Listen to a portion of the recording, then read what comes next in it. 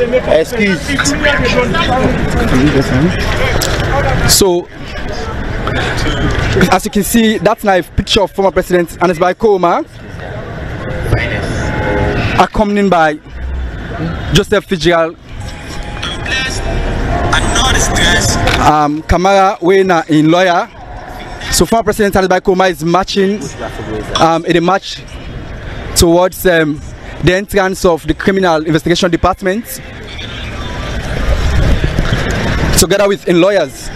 That's the situation earlier today at the Criminal Investigations Department upon the arrival of former President Ernest Koroma for questioning on the attempted failed coup that occurred on 26 November this year. The situation since his exodus from his residence at Femitona in Godrich to his arrival at the Criminal Investigations Department's headquarters was very much peaceful, which could not be unconnected to a call for calm from his supporters yesterday.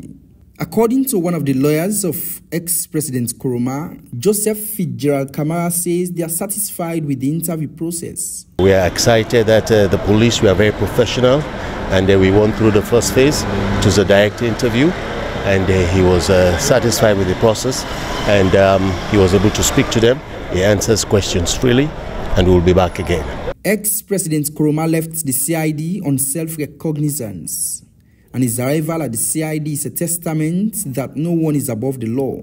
Kamara furthered that former President Koroma clearly made his position that he has no knowledge of the situation. We have obliged and complied with the law. By the President said no one is above the law.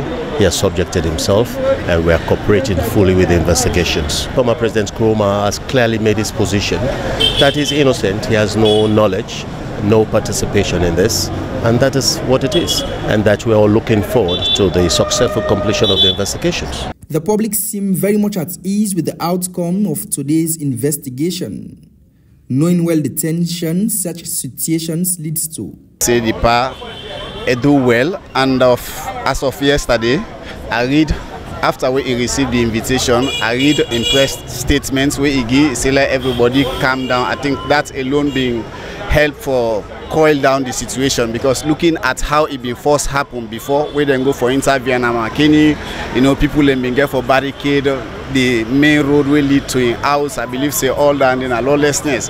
But this alone don't show say the past now law abiding somebody, because the kind way people have been they insinuate the thing, how way the power appear, then go can apprehend and then go lock and then go this all lengthen, and they I believe say they continue for heighting this situation. I'm really glad for the situation, because like how people they look at them, they put the power calm, supporters there for calm and come out of the streets, you understand?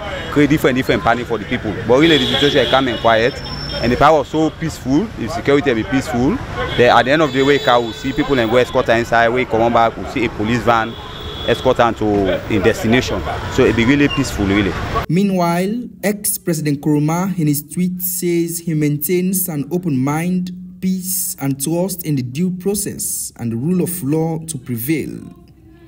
Samuel Ibrahim Koroma, AYV News, Freetown.